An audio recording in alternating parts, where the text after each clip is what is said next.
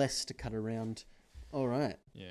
Thank you, Less Chloe. to cut around. Yes. Less to cut around, less to muck around. That's it. Yeah. I'm wondering if we're still on right now because you still seem a bit. I'm a bit quiet.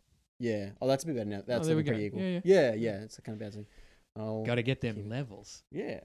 So I might just like stick around here. I think for the. Do you remember the club levels? I have never been. I've never been either. I remember seeing. I thought it got rebranded Yeah. because it's called like Sorry Grandma, or it was called Sorry Grandma as well, Right. which Oh, I get it. Cause get it inside joke. It's just like, Sorry oh, Grandma. whatever I'm doing here tonight, I'm probably if my grandmother could see me. Yeah, she'd be upset. Yeah. Oh, man. Ugh. That's like I think levels, and I think of that like Seinfeld. Oh Yeah, it's yeah, like- yeah. Yeah. He's just like, I always wanted to see that visualized because I don't think You used to be up and he used to be down. Now, now he's up and now you're down. Yeah, that's. Oh yeah, yeah. no. When George is up and Elaine is down. Yeah, Yeah, like yeah. she's just having a bad time. I'm George. George. Yeah. Oh, that was a really funny episode actually. I've got to rewatch Seinfeld. She did X to me, Jerry. She did the thing. She did the thing. She did the thing, Jerry. That's Seinfeld. That formula. That was a perfect George scream. Oh really? Thank you. We were recording, but anyway. That's fine. Like oh, this is why I said part's- fuck off, because you won't be able to keep your mouth shut without interrupting. I That's wasn't. like, I'm there are other people I am here. like I'm being honest. He talked during the recording, Jerry. He Can I talked start? during the recording. You talked during the recording? He talked during the recording. He did the thing, Jerry. He did the thing. He did the thing. Not the thing. Not the thing. The thing's bad. Yeah. The thing's I don't want to be a pirate. Why would people do the thing? It's like, Who I've does also- the thing? It's So here's the thing. Why do people say that?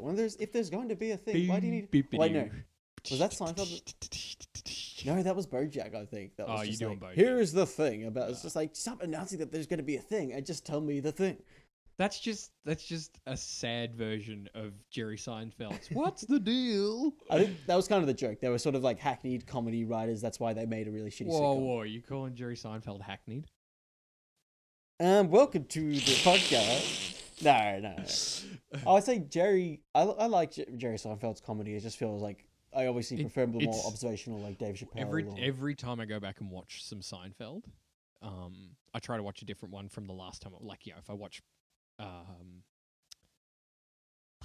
I watch, the Juji Fruit one, right? Then I'll try not to watch it, because also the Juji Fruit one's actually one of my favorites. Yeah. Elaine's like fake out, and the dude gets run over. Like, holy. Oh wait, what was it? Because like Jerry and George are trying to explain like the fake step, like you fake walk, and they'll keep going, and then you can like turn and like go the other way and get away from them. Like if you're trying to escape someone walking with you, and she does it at a crossing, and so she fake walks, and he steps out because he's not paying attention because he's talking to her, and he steps into traffic and gets run over because she's trying to break up with this dude. Oh, yeah, this is the old guy, wasn't? Oh no, that was No, a no, no. heart attack or something. No, yeah. It's like you can't liquefy a cookie. Yeah. Oh, maybe I'm getting it confused. Oh no, that's right. No, because she was at the movies. Yeah, I'm getting it confused with the Juji Fruit ones where she's at the movies. yeah. Yeah, and then the guy that she wants to break. I think she wanted to break up with him, and then he ends up breaking up with her because she stopped for Juji Fruit. Yeah. Oh, it's coming back to me. She's like, "Oh no, I'll have to get to the hospital," and then she turns around, and then she's like, "Can I get a packet of Juji Fruit?" oh no, I remember that. Sorry, And he's I'm like, getting you stopped for yeah. yeah. Sorry, I'm getting it confused with the fake out one. Like, Yeah. they teach her the fake out, and then the dude gets run over, and she can't break up with him. Oh, she had a bit because like I was thinking of the old guy as well who had like a heart attack or something when they were at dinner, and then Oh no, he had a Yeah, stroke, yeah. and then like when he's in the wheelchair and she's trying to say sometimes people grow apart, and he's like struggling to pay attention because he's just It's like, oh man, what did Jerry's not hackneyed, No. but like he also had Larry so- David on there. Yeah, and what I was going to say is it gets more dated as it goes on. Yeah, definitely a bit of that. Like, As time goes on, which it can't be helped. yeah, it's certainly like there are other shows who have come and done the whole shows about nothing and like the barriers they're able to push. Like, but at the same time, I feel like this could go into such a huge topic of shows are trying to do that these days, but end up Too many. and they end up just being so milquetoast, or just completely lose sight of what they were trying to sort of parody in the first place because they're just so desperately trying to be that parody. They're like, wait, what are we doing again? Yeah. Oh, man. The Anyway, you can see them take a double take sometimes. Yeah, definitely. All right, yeah. What did you want to talk about? All right, welcome everybody. This is the conversation. Jordan between... your horizon. Oh no, you got to call it that. I don't want to. I'll walk out right now. That feels like it's just like that's more Joe Rogan experience than the Joe Rogan experience in terms of a podcast title name. But there's so I wanted to have a conversation with my housemate Brendan here, because there was a bit of contention around a certain topic that we got into a little bit ages ago, but I think, like always, I caught you on your way out and held you up from something. So I wanted to go a bit more into depth. Which is really funny because when we're done with this, like I have to run to make it to my next thing. Always. So the setup I've got here, sorry if the audio quality does dip at any point. We're going to try apologizing for. They're getting a free podcast. Yes. You ungratefuls. No. Oh, I'm going to cut that out. You future ungratefuls. You're not ungrateful yet, but you will be when you get to this point. Oh, man. So this is going to be pretty free flowing. Sorry if the audio quality does dip. Like I said, we're going to keep it a bit consistent. You might hear some background stuff. I think I've got the gain and everything down to a certain point, but there are other people in the house. Why are you explaining the technicals? Oh, just a bit of disclaimers. Like at the start of you don't need to. The only disclaimers should be is if this podcast has small pieces and might be a choking hazard to those under 4 years old. Well, that's a disclaimer. Something I thought about when I was making the Toy Story 4 review. It's got a few disclaimers there. My very first title screen says there will be cringe in this video, but I also let's not get into cringe. Again, it's projecting a subjective measure and requiring people to adhere to it. Yeah, everyone has their own cringe scale. Yeah. And being like, oh, that's cringe, like all that does is then you're telling people you have to agree with me here that it's bad. All you end up doing is saying in the end, that's just purely a negative spiral. You just end up hating everything and turning into a critic. I don't know what give me that look, but alright then. Wow. That was your face. That was like, what's that sort of like, it's just like it's a burn you didn't expect was going to be a burn because they gave a little story at the start of it. I've only got the one video out. Am I really a critic yet? That's the, yeah. We're going to save that for the end. You took the first step, Yeah. I am evolving. Was Neil Armstrong, an astronaut before he went into space, or was it as soon as he signed up to the program? Good point, actually. Because it's like, what if you sign up and you don't end up going? It's like, I'm still an astronaut. The minute you started critiquing, critic. Which is pretty much as soon as you're born. Yeah. That's what I kind of like. I kind of like the idea that it's just like, professional critic is just somebody who gets paid for it. I kind of get that mindset from an old housemate of mine who used to say, I never did anything, or I'd never done that thing until I had done that thing. And it doesn't matter how badly, you could say, I never painted portraits until I painted that portrait. It's like, it's a stick figure, but it's still a portrait if you intended it to be a portrait. It doesn't mean it's good. Yeah. Oh, yeah. That's the point that always, because people seem to think it's just like, if you say, oh, this movie is bad, you sort of objectively give your qualifiers, all that sort of jazz. They think you're saying it doesn't count as art or a film. That's like a lot of people say with the Martin Scorsese thing, when I think he was trying to, like he was saying, sorry, I'll reel it back a bit, because like what it was going to say is about, just because you criticize it, it's still that thing, of course. That's never, that should never ever be a point of contention. It's like, bad movie is still a movie. Like, it's still, they satisfy the requirements to make a film. Yeah. It's definitely never something I would say. It's like, even no matter how much I don't like something, that's like whatever song. What's something that everybody loves? Shape of Water. That's not a movie. Doesn't count as cinema. Ooh. I haven't seen it. Apparently it's good. But yeah, I haven't seen it either. That's like I'm kind of saying is that. That's the only reason I picked it, because it popped into my head. It's like, I haven't seen this. You could rag on that. Yeah, like it's one of my favorite things to do. It's like take a pointless stand on something I haven't seen, and then when the opposite party is like, "What? How could you believe this?" Like, I haven't actually seen. I haven't consumed this thing. Just for a moment, just make people believe that I actually think a certain thing, and then they're like, "Brah!" So that's what you've been doing with me the entire time. I do it with you often. Speaking of, Yeah. So thank you for coming to your house today to have a conversation. Yeah, I wanted to have a topic. That only would have been better if you had said, "Thank you for coming to your couch." Your couch, yeah.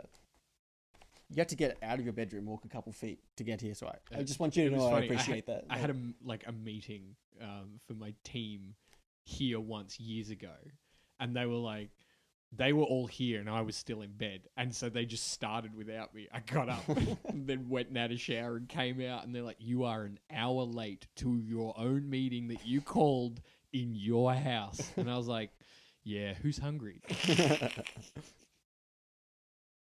Oh man.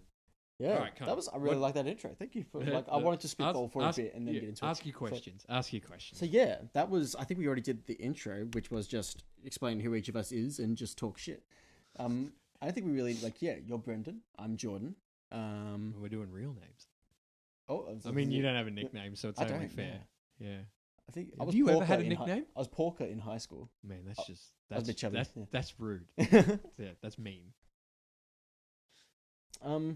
Yeah, I think we'll keep it like. It's fine. It's fine. Yeah. I just wanted to trip you up on that. Yeah.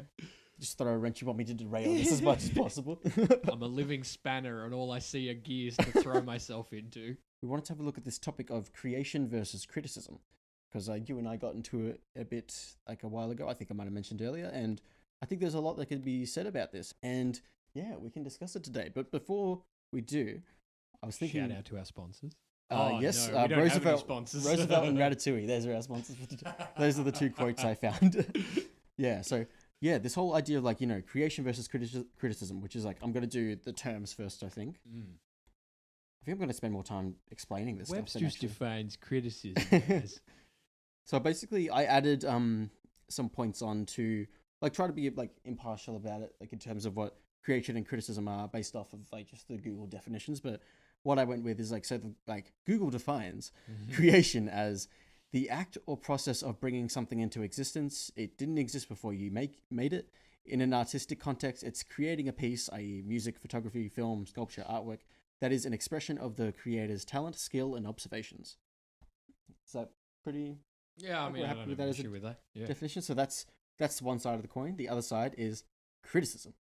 The expression of disapproval of someone or something on the basis of perceived faults or mistakes, which is why I put that's negative connotations, because I think for the purpose of this discussion, it would help to make it criticism is more of a neutral point. So I wrote I like that you think that that's neutral. that definition definitely is one side there, because criticism generally you do constructive criticism rarely ever means you're speaking constructively, very positively. Fault is synonymous with failing. Excuse me. So it's perceived failings. And perceived is as in perception. So that's a subjective measure. Yeah. It's what the subjective experience to something. It's based on the perceives as being failing in the perception. Well, it's just if the human perceives on a piece of paper. Oh, we're already getting into it. I like it. On a piece of paper that. Say they're a math teacher or maths. Sorry, I've watched a lot. Remember of what country we're in.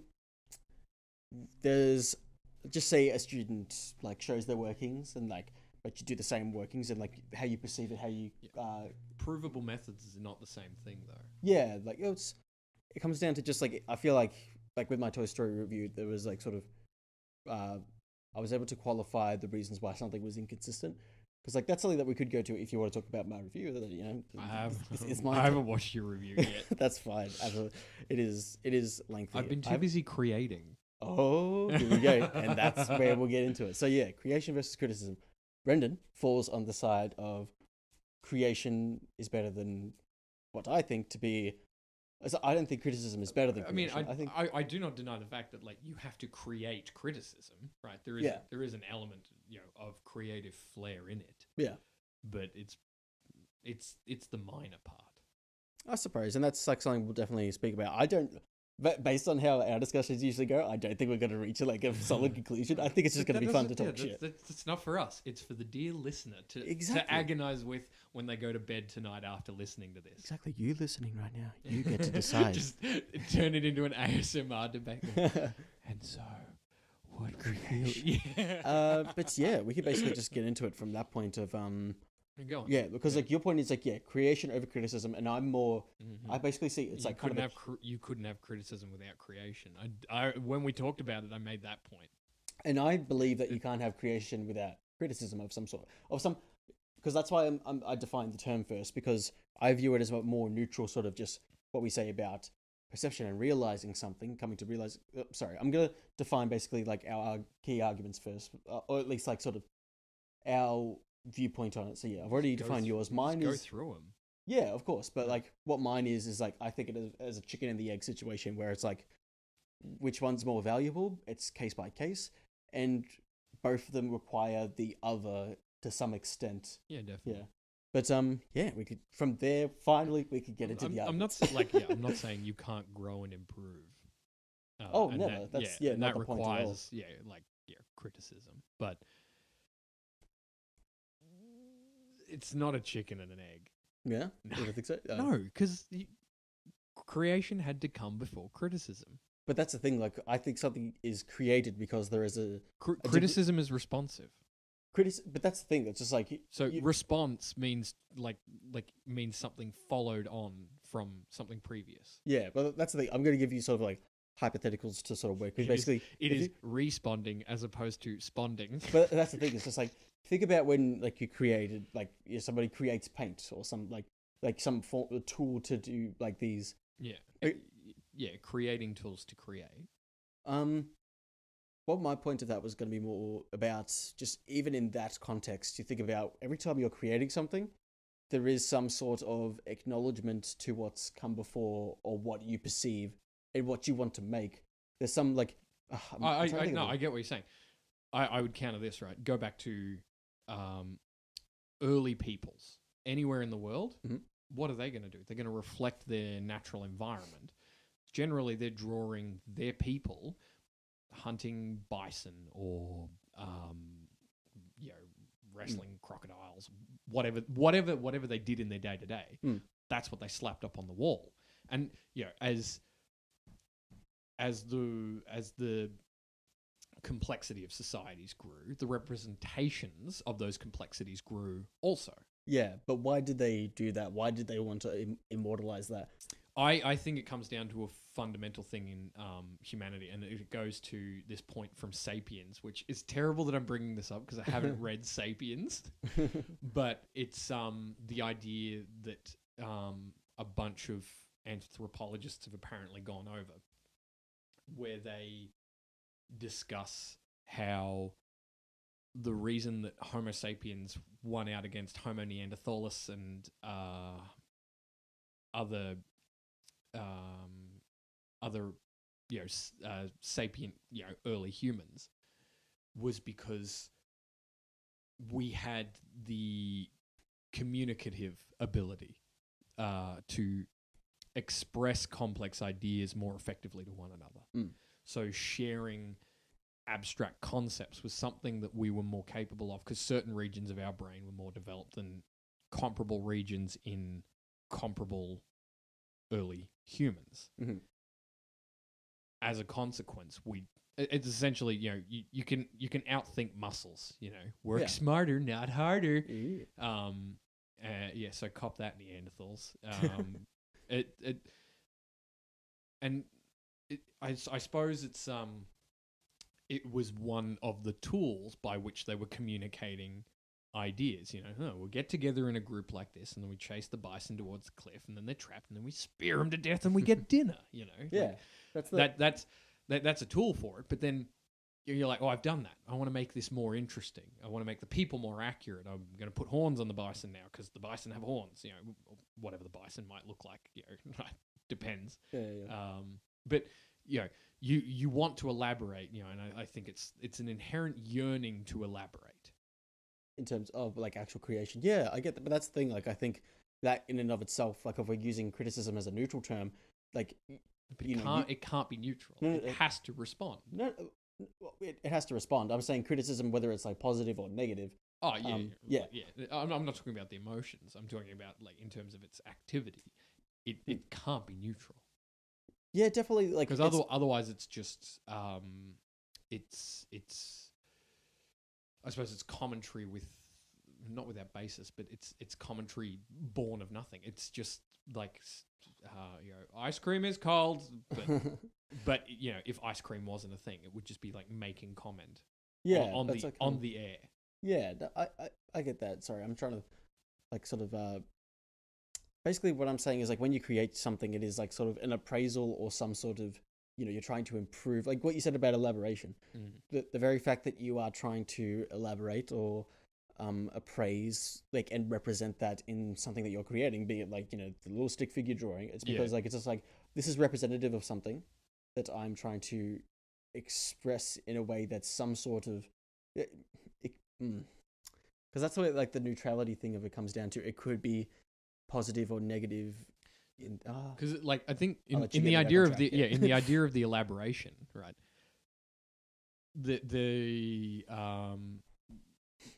The desire is shared to elaborate effectively, or to have effective elaboration, in both creation and criticism.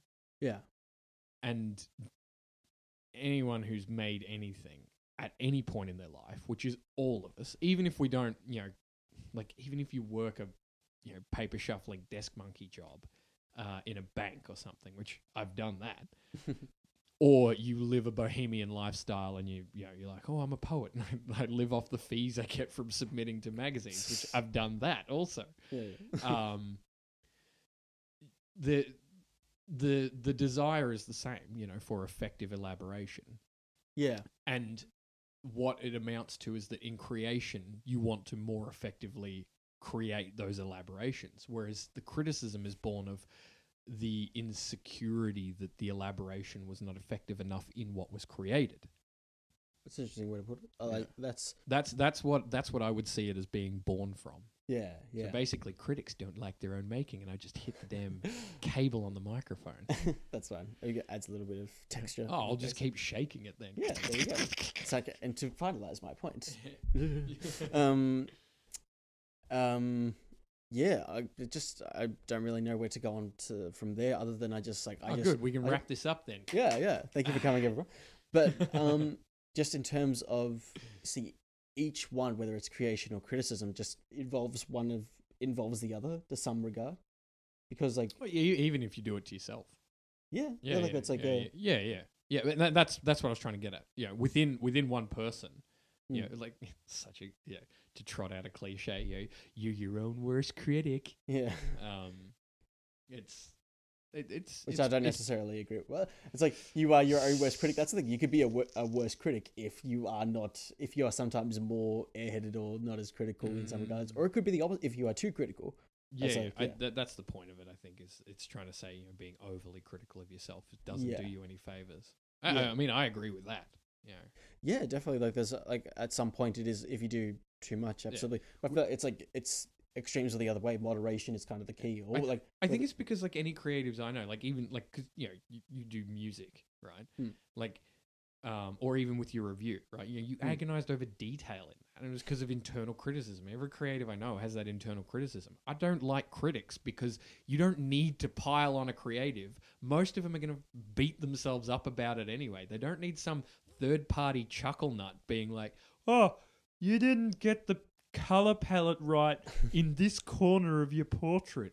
Go away. That's the thing. Go away. They're probably already agonizing over the fact that it's not quite the right cadmium white or whatever. No, sorry, cadmium yellow. That's definitely one aspect. Listen to this and being like, he doesn't know what he's talking about. Yeah, because I don't paint. There was an element of that where I was thinking, when I made my review, if there's going to be, because that's kind of what I think I cut it out of the review that I said, I'm sorry if I'm mean. I think I cut that out of the review.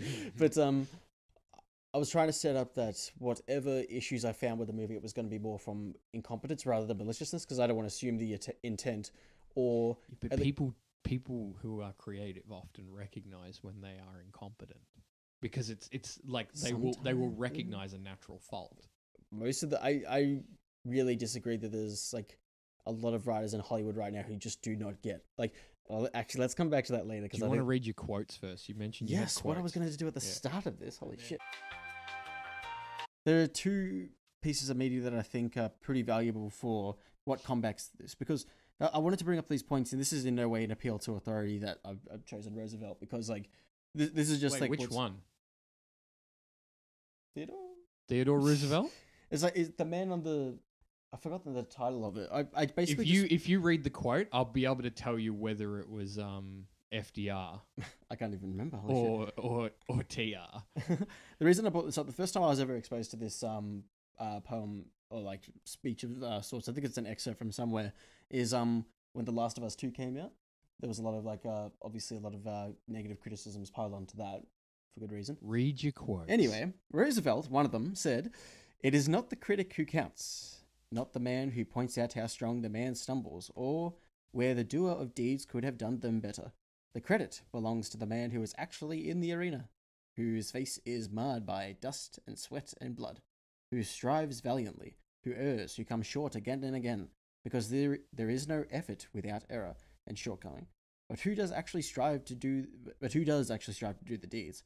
Who knows great enthusiasms, the great devotions, who spends himself in a worthy cause, who at the best knows in the end the triumph of high achievement, and who at the worst, if he fails, at least fails while daring greatly, so that his place shall never be with those cold and timid souls who neither know victory nor defeat." Commonly referred to as the man in the arena speech. That's it. Yeah. Yeah, it is a part of a speech he gave. Yeah. That was so there was a game journalist who made this like snide little jab that like just made a tweet that's like, video games are too long. And then Troy Baker, Too long. yeah, I think he was shit posting kind of like Jason Schreier. I think I was like, I haven't like Schreier. Man. I haven't gone too much into his. Yeah, I'm not gonna lie. I kind of agree with that. Like, have you played Tetris? It just doesn't end. It's like, it's like that's as long as you make it. I don't know. Tony Hawk's 2 minutes unless you go free player. Oh man.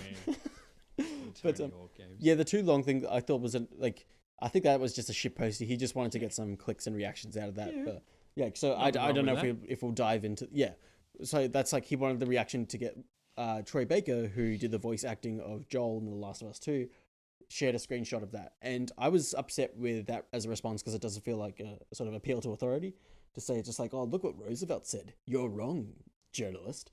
So I just but the actual context of that discussion, whether like I do not care who was right between those two, because like it wasn't really a substantive point to jump off from. Games are too long, so I was like, games are too to long. a shit post. It seems like Troy Baker got It's upset. like arguing with a meme. Yeah, pretty much. Yeah. Man. Read your other quote. Yes. 'Cause Well, I don't think I've heard that other one. the one that I just showed you. Or, No, oh, I mean you oh, no, told you me did. what you told me before we started. You told me what it's from, but I read it and then I'll tell you this afterwards. It'll make you upset. So this is from Ratatouille. I haven't seen it. You haven't seen Ratatouille? No, It is I'm really not interested. top 5 Pixar. I'm really not interested. All right. I Don't enjoy your life then. I will say, like, that movie, holy crap, the way they make food, food is great already, but like when you watch it in an animation like that and they just present it, anyway, you can taste that movie is what I'm saying. The one with the rats. want to talk about Ratatouille. Anyway, yeah. So this is at the end of the movie. I guess I can give you the context of it. The spoilers. Read it. Spoilers for Ratatouille. So there's a big critic in the film who comes to this restaurant that he gave a really bad review of that led it to go downhill, and he's coming back because there's this new hotshot on the town who people find out is the son of the one who was like hot shit until he got that bad review. So like, yeah, he makes it big, like everyone kind of knows who he is, and like, so that's what makes this critic come back and be like, oh, you're trying to come back, are you? And it's just like, so he's going to come in and taste the food, and then what happens is like, so the hot shot is kind of a fraud. Read the quote. But, like, all you're doing is telling the movie's story. Read the quote. anyway, yada yada yada. It turns out he proves the mean old critic wrong, and he's like, "Oh, actually, Read the quote. I'll give you the context for it." You Anyway, didn't give context for Roosevelt's speech. I don't care about Roosevelt. I care about Ratatouille. Yeah, exactly. Oh, I'm trying to be neutral, and then your bias presents immediately where you didn't look up the context for that speech, as opposed to, oh man, Ratatouille defending a critic. Read your no, quote. they're not defending Read your a critic. quote. That's the thing. Read your quote. I disagree with this as well. That's what I'm saying. Okay. Anyway, okay. I just have more context of it. That's why I wanted to. Yeah.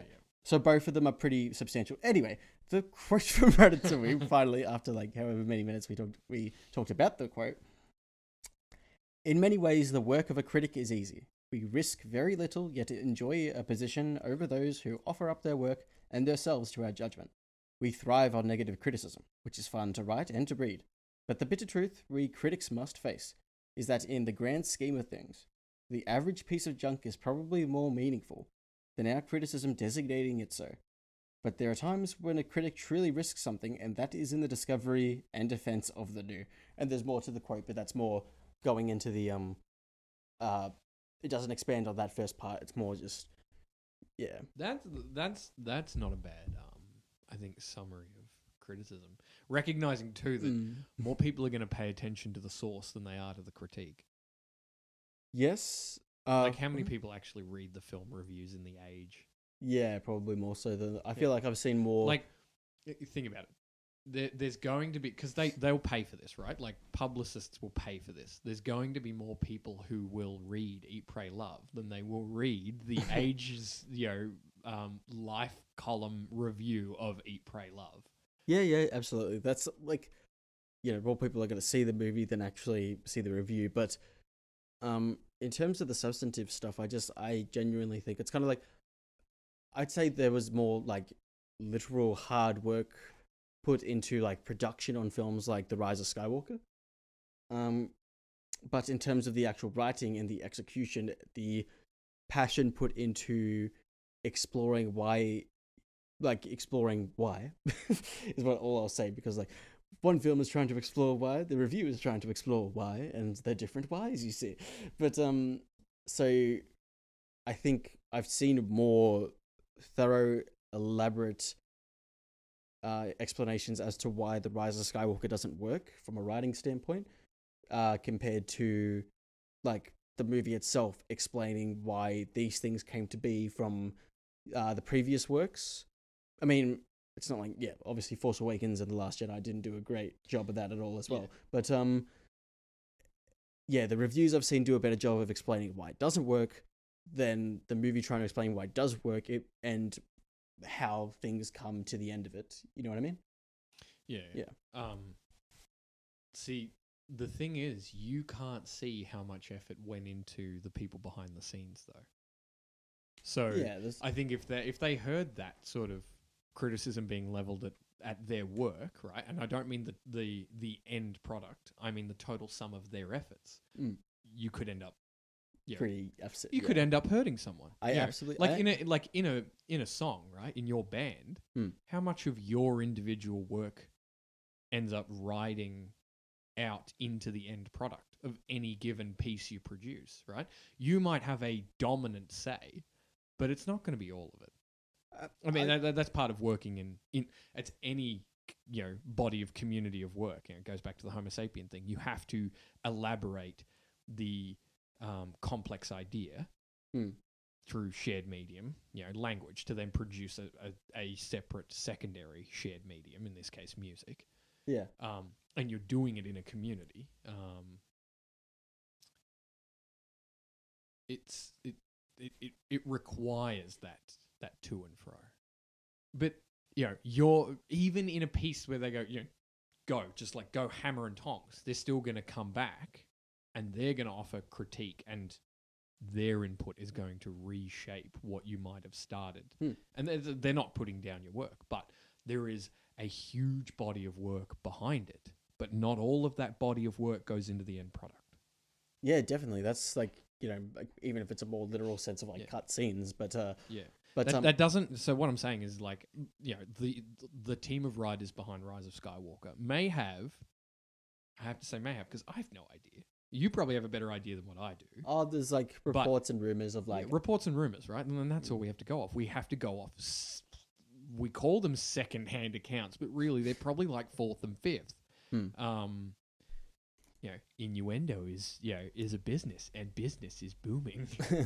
But they definitely would have put in a buttload of hours into writing those scripts, whether they were good or bad. They put in a buttload of hours.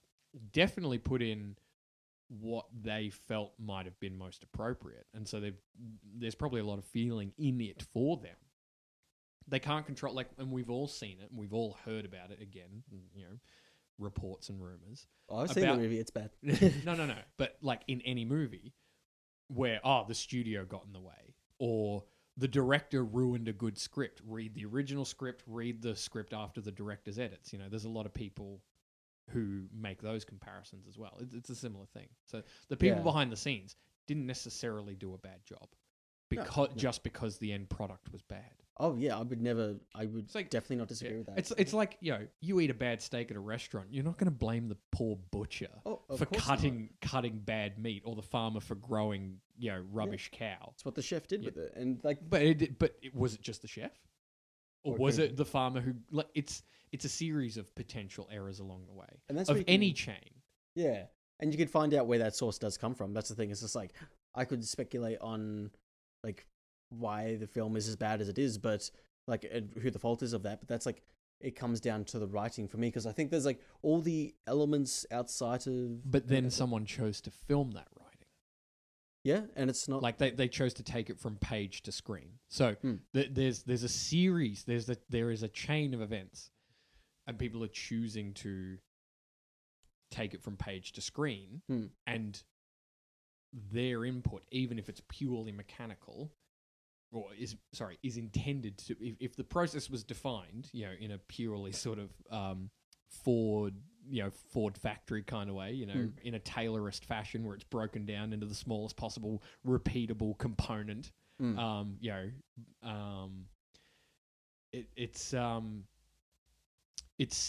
still going to have a variance to it, because no two people are the same. The individual has a set of different experiences, and this comes down even to things like education and that. So your education informs your skill set, and not just like your skill level within that skill set, but the manner in which, right, the mannerisms, the slight eccentricities that you perform, that you have in performing any given task. Yeah. That's going to be reflected in the product, even if you're trying to do the same thing over and over and over again.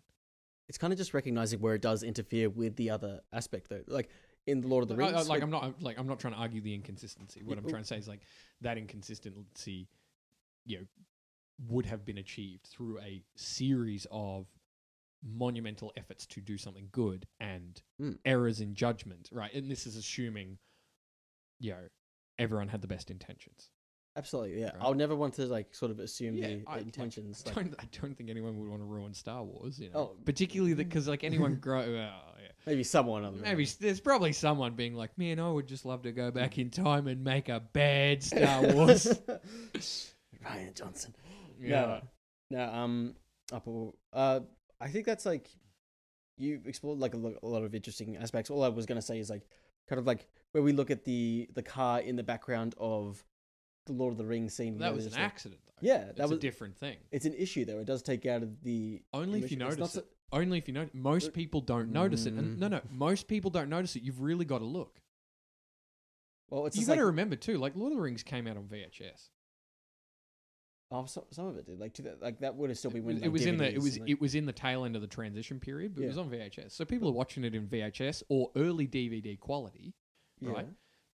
Then you still see the car in the background. You can, but again, it's not what you're looking at, because the way the shot's framed, you're looking at Sam and Frodo walking through that field, and that's what most people focus on. A couple of people picked it up, and it became this whole like, "Did you see the thing?" Like, which happens in every movie where there is an error like that to point out. It's an error, yes. People, but it's not an intentional error. That doesn't matter if it was intentional or not. All right, well, the next time you trip over, I'm going to be like, man, you're a bad human. Wait a bad walk. That's a bit of a straw man. I never said you're a bad it's not. It's the same thing. It was unintentional, just because... It is an error. I'm not saying that it's like, fuck them. How could they possibly fucking do that, those bastards? I'm saying that it's just like, oh, it was an oversight. It doesn't detract from the writing quality, but it does detract from the scene, whether or not you notice it. If someone were to go through it with a broad... like, I'll finish my point. Yeah, sorry. Just the broad overview of the entire composition of the scene, Mm. if you go back to and like analyze it, or if you were casually viewing and you noticed it, or even if you didn't notice it, it's just like if you actually do sit down, fine tooth comb through like the issues that you see on the screen, it's like, oh yeah, that's not canon within that world. That Hyundai or whatever the type of car it was, that hatchback is not a part of that world. It's like there is no, unless like you wanted to try to canonize it through. Could you imagine? It's like Sauron's. It's like Sauron's Hyundai. But it's still, it's like, oh, Sauron wouldn't drive a Hyundai. Nah, no. Tesla. No. To be fair, I think like Elrond would drive a Tesla as well. It's just like the No. Elrond would drive. He'd drive a GT. He'd drive like a classic GT. Okay, yeah. Fair. This is like, that wasn't just, it's like, disclaimer to all Tesla owners. I do not think you're a bad person because you had Tesla. I just think bad people drive Teslas. Not all Tesla drivers are bad Not all people, Tesla but all drivers. bad Yeah, people. not all Tesla drivers are trying to take over a fantasy universe. What I'm trying to say is all people trying to take over a fantasy universe drive Teslas. Oh, jeez. Holy crap. It's like, that's the thing. It's like, this is pretty substantively enjoyable, sort of like, dare I say, sort of, not intellectually stimulating, but possibly just like really entertaining discussion. Yeah. And that's come from that. And like, that doesn't make it a bad thing in No, that so- context. yeah, yeah, In so that context. I want to compare it to another era. So they filmed those 3 films were shot as one continuous shoot over the course of 3 and a bit years. Or Fuck yeah. Was it 3.5 years, right? Then that's a very impressive feat to do that in itself. Absolutely. But my point is, in Two Towers, Viggo Mortensen kicks that helmet. And he broke his toe, right? It's a popular bit of trivia. It's memed to the wall and back. Like, it's a similar sort of thing. People point to the screen and they go, "You can't see this error," but everyone knows it's there now. It's not an error. He wasn't meant to break his toe kicking that helmet. Are you trying to say Peter Jackson's like, right, need you to kick this helmet. When you do it, break your toe. It's like, that's the kind of Schrodinger's toe in that case, because the film never like it tells us that he broke the toe. The film doesn't. His scream tells us something is very wrong, right? And he used that scream, right, to act that out. He worked with the error, right? Yeah. He couldn't not recognize it. Everyone else who filmed it, though, and was acting around him, everything else going on around him carried on as if that error wasn't there. Same as with the car. The only difference was the only person aware of the car driving down that road was the driver, who wasn't aware that they were shooting a film. That was Farmer Maggot doing donuts in the cornfield. But no, what I was like, that's the thing. The toe breaking, the scream that comes after it, canonizes itself within the frustration of thinking that the hobbits are dead. So there's justification for that. There is no justification for the car, other than saying it's an error. No, but what I'm saying, I'm talking about his broken toe. Yes, His but the toe broken toe wasn't isn't in the supposed- movie. Yes, it is. Are you trying to say like Viggo Mortensen doesn't have any toes? That's a bit of like the meta trivia, but Toegate. but it's not. It's we can't see it. It's Viggo not an element Mortensen of the didn't have his toes on for filming Lord of the Rings. that toe is only there in the context of. It's just like it's Of like his feet. when an actor In the has context of the kicking, Schrodinger's No, toe, wait. it's only you don't know if the toe is there until you kick the helmet or you don't. He wore his like I think it was an ice hockey or footy jersey underneath the chainmail. So like Yeah, have you worn chainmail? yeah, It's cold. yeah, They were in New Zealand. of course. No, The wind chill no. factor on chainmail, like to clarify for anyone who does listen to this, I have worn armor like that. I've worn chainmail just on my skin in wind, right? Even in Yeah, he summer. has some weird fetishes. Oh god. Let's not even explain it because Yeah, now yeah. that I've said let's not even explain it, they're What gonna does go. he do? They're gonna go. Well, it's not a fetish thing. So what is it? Yeah. Secretly, I'm Viggo Mortensen. I just go out and break my toe on helmets. But sorry, I derailed your point. Yep. No. Oh, well, like, but that's my point. Like the toe breaking by him kicking the helmet is an error. But it's not in the film. Other than It is in the film the because that was the actual- cut. We don't that was see the toe. that was the cut. That was the cut they used. Right? Yes. Yeah, I think they'd done like a couple of cuts before that. A couple of takes before that. Yeah. But the take they used that made the final cut is the one where he Is the broke toe his toe breaking. because it was the third or the fourth one. It doesn't break the film even if he did break his toe in that if in the canon of the film though. I If he don't did think actually I don't think the car breaks the film. And I say this as someone who I rewatch those films. It's never intentional, but every time I think about it, I'm like, man, I rewatch those films at least once a year. Yeah, It's definitely- absurd. Like Yeah. you love something that much, you're just like, man, I can't stop coming back to this.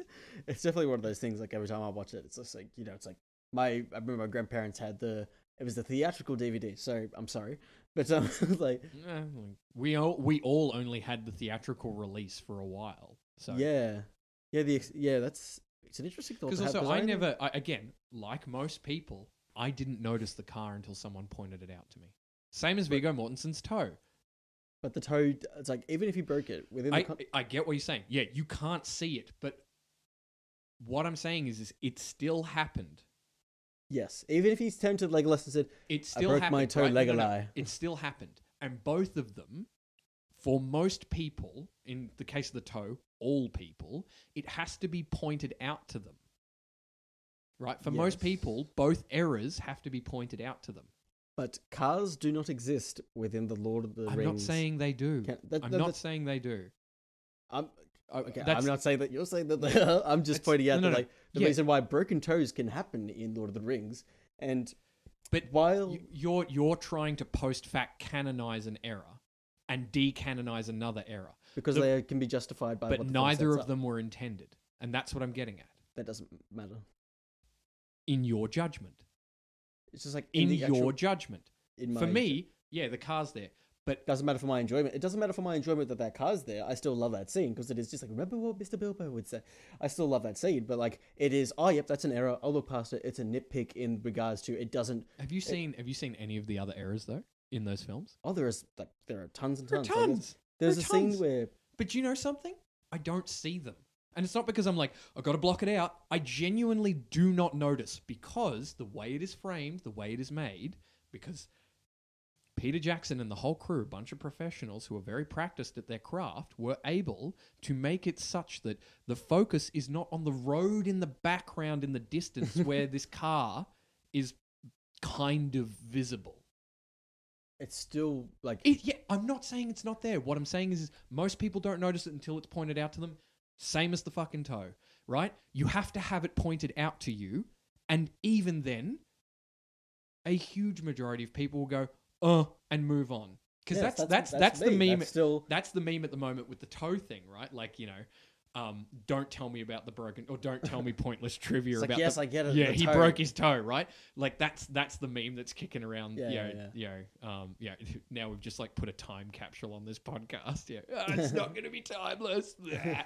But like that's the meme that's kicking around now. Like, it's like, Yeah. hey, can we watch Lord of the Rings Two Towers? Sure, but don't tell me any stupid trivia. Yeah, and then like, your face is bulging out, like trying not to say it. I said we've definitely gone off a little bit off topic, but I still think we could kind of make this relevant within the. But that's context what I'm of- saying. Like it is that what you're making there is critique, right? Yeah. And I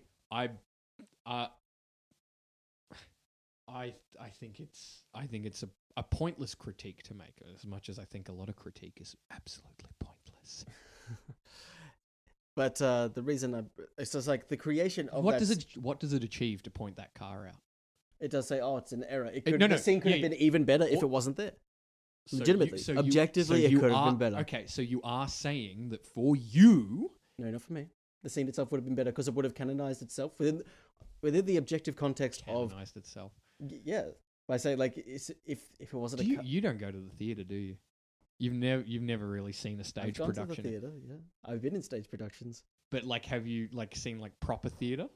Yeah, I've been to like I can't Yeah, remember the fucking Yeah, name of it. and you've seen like Palais? local theater as well, Yeah, right? yeah. Like school theater productions and school stuff. theater, like indie sort of whatever. So does they- it bother you that like if you're not in the front row, like you can see all the tops of those heads that aren't in the play? You can it see doesn't- you can see the curtains. Generally, I like to be in the whether it's like the movie theater or the theater.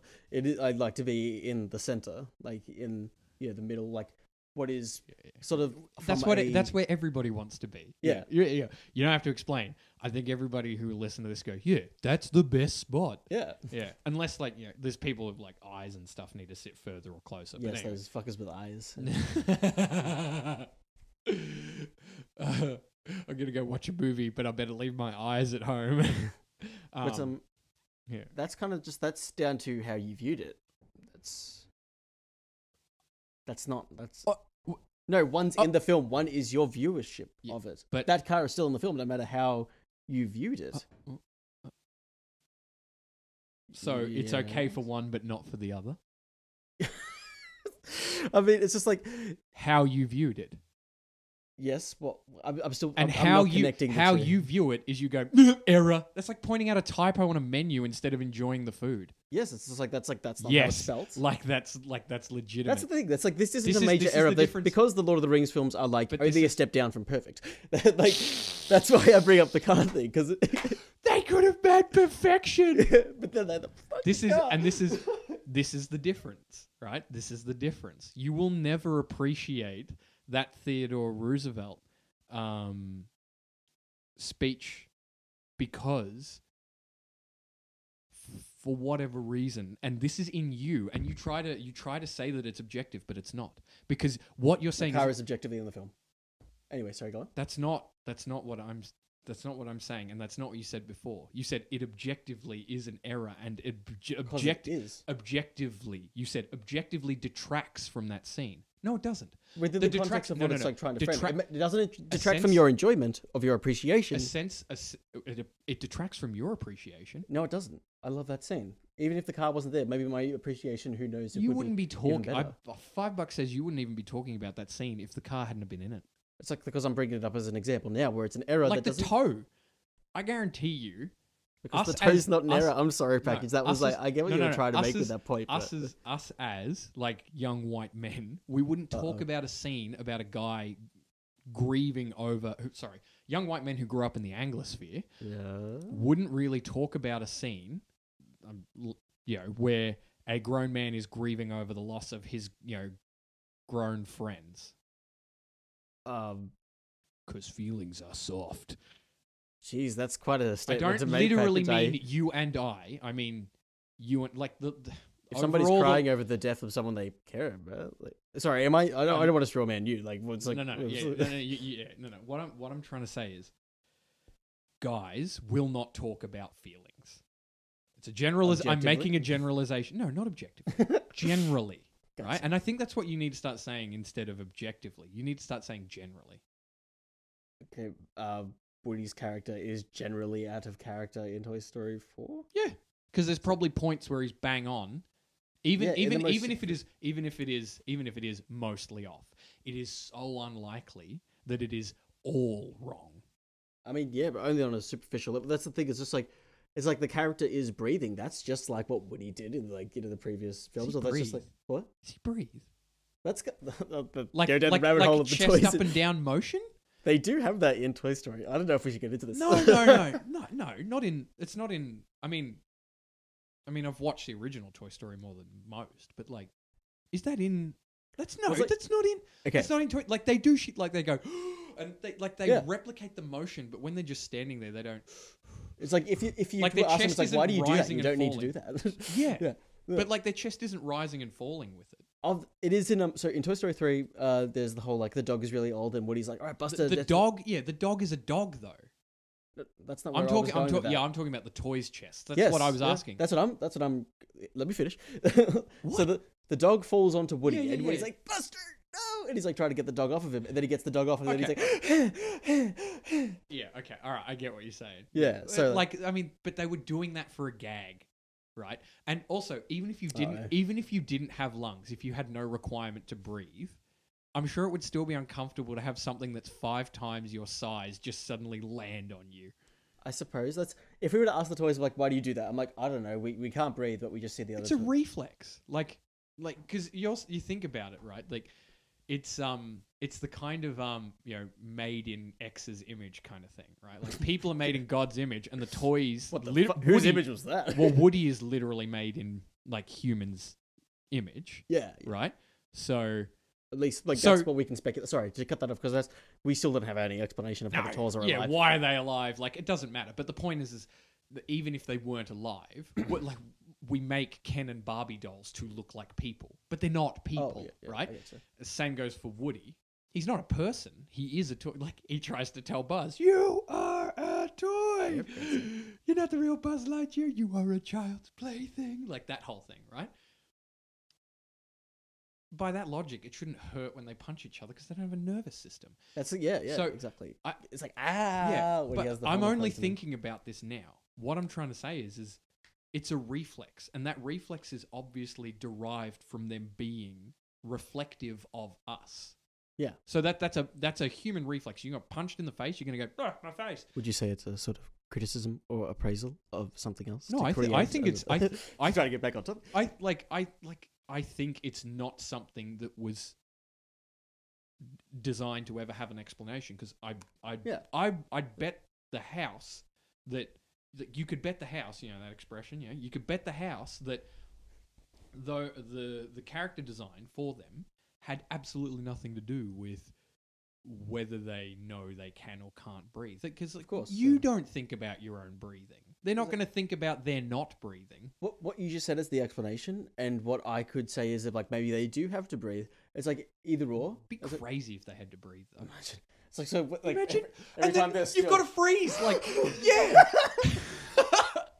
I've never seen them do that. Every time they are still, they just go back. Anyway, I'm alive again. Yeah. So that's like, who knows? Like, there's a lot of unexplained stuff, but Yeah. like it's kind of, if this was a horror movie, it would be. They would emphasize how scary I that love is. I love but- all those recuts on YouTube, like Toy Story as a horror movie Yeah. and Monsters Inc. as a horror movie.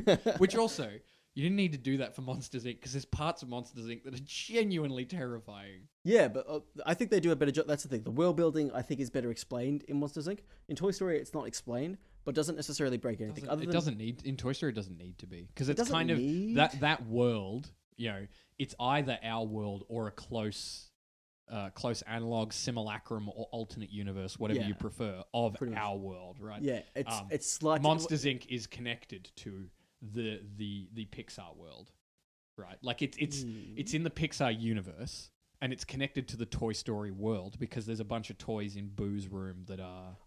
Do you know that- that like that- callback? Whether it's like that, maybe they're parallel universes. I But think it started as a superficial callback, but then because the Pixar thing was gaining prominence as the internet was gaining prominence, I think that they responded to people responding to those superficial, like, ooh, look, there's an Easter egg, right? A visual Easter egg that wasn't like buried, because Yeah. Easter eggs used to be like a buried thing for nerds to like go and hunt for.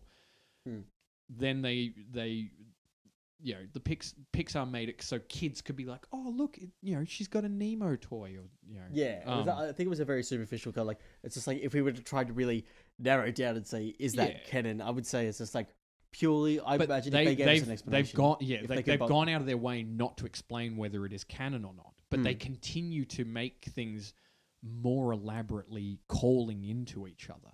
Oh my God. Suggesting deep interlinkages, right? So the Pixar universe, like fan theory, they aren't saying it because it's better to not answer. As soon as you answer that question, interest will die, right? So for that reason, like, they can use it as a marketing ploy and an engagement ploy, but it also makes it much more interesting because it continues. Yeah, that's right? like, And it grows, and those interlinkages grow. So you feed the beast, and you do yourself favors, basically. essentially, that's something that I would like, just because it's unexplained doesn't necessarily make it a bad thing. Sometimes it's better when there are things I agree with that 100%. Yeah, like sometimes like Under the Skin, have you ever seen that? No. It's this really good horror movie where like, so basically these like alien... Wait, no, I haven't seen it, but I know the one you're talking about. Yeah, it's about like these alien creatures that are sort of harvesting humans for something. We don't. Yeah. All we see is like a processing line where it looks like human meat, and you're like, "What are they using it for? Is it fuel? Do they eat it?" We don't know. The fact that we don't know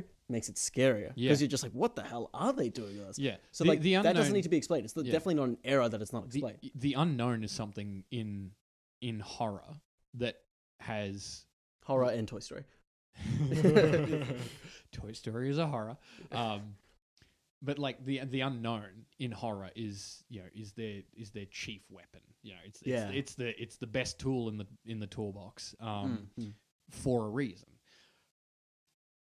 because they know the unknown can be terrifying. The thing is, the unknown isn't just terrifying because it's the unknown can be terrifying because it is unknown.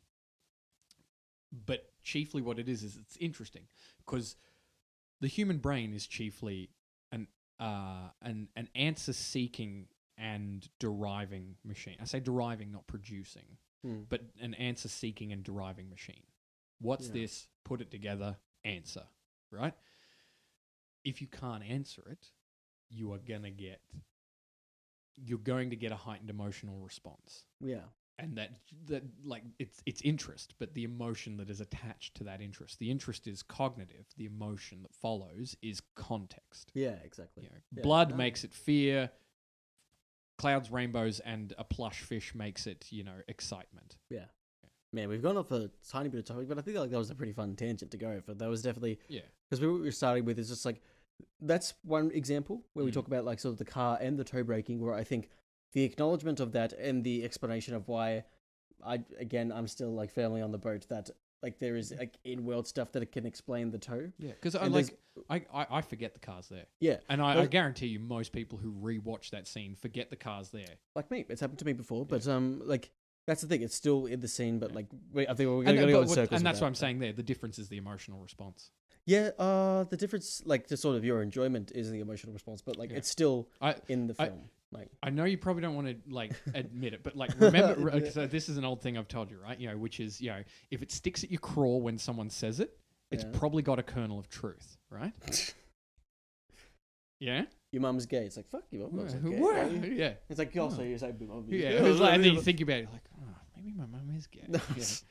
No, I don't really. I think there are some instances where that could be the truth, especially when it comes to criticism. So enough, and you say it doesn't impact your emotional enjoyment.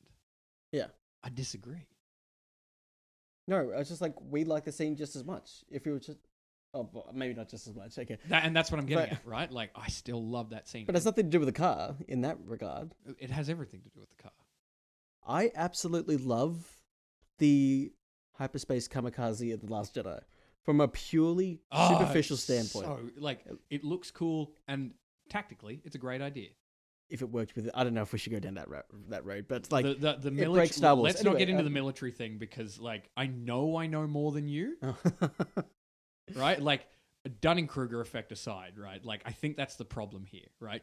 You don't know spit about military stuff, but I do. It's not about the military stuff in this regard. But that's my point. Like, it doesn't work within Star Wars. I agree. I agree with your point. Like, I think there is a question to be asked there for the creators when, like, it's never been tried before. I agree. Like, that's nonsense.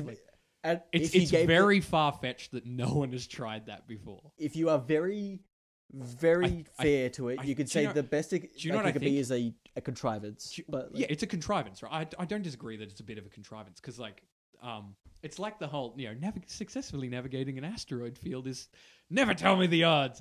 Actually, that's a good summary of creation versus criticism. Like, the odds of successfully navigating an asteroid field are 7,000 blah blah blah blah blah to 1, and then it's like never tell me the odds, and then he navigates it anyway. The critics like it can be bad for this reason, and then Han Solo's like I'm gonna navigate the asteroid field. In that instance, the creator is never tell me the odds. In that instance, and that's what I was going to say about the Lord of the Rings thing. It is more valuable that like that scene, the writing, the acting, the composition of it is more valuable that like to everything going on, other than the very surface level nitpick of if we took it out, nothing would change. That's kind of the thing where it's like what makes it a nitpick. If you took it, if it's a valid criticism, that's what I'm getting at with. But it doesn't change anything whether or not it's there. That's what I'm getting which at. Is the car. Because there are there are mostly now a lot of recent versions have it digitally removed. Oh really? Yeah. I thought it's the same as the stormtrooper with his banging his head on the door. They added a bog. I love that. Like so they've done because George Lucas can't leave it alone. But like he has to now. This is all. I'm sorry. Someone comes into his editing suite at Skywalker Ranch, and he's still recutting and tweaking and editing. He's like, "Help me!" And they're just like, "This is all I know."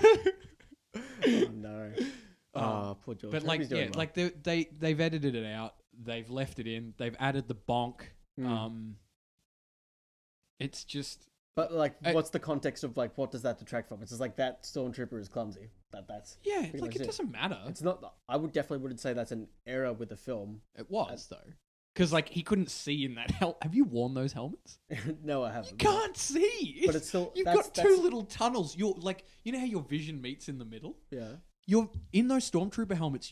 I'm probably going to get a lot of hate from like anyone who is connected to like 501st, you know, or does cosplay. But the helmet I wore was from someone who was 501st. Yeah.